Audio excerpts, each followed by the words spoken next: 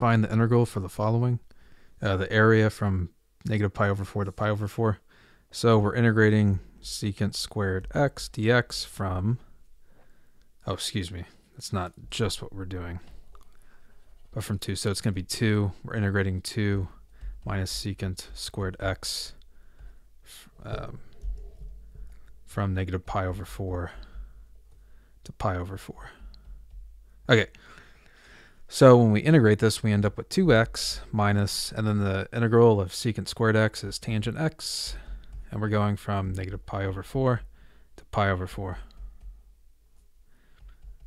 So what we end up with here is 2 pi over 4 minus the tangent of pi over 4 is 1 minus, and then negative pi over 4 is negative 2 pi, so it's negative, well, reduces to negative pi over 2.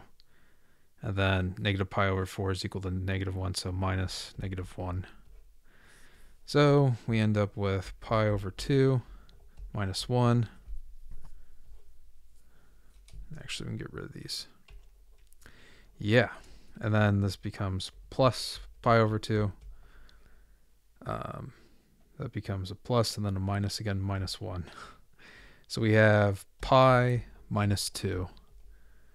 That's the exact result. I mean, you could round it to decimals, but that's close enough. So pi over 2 is what lays in this region.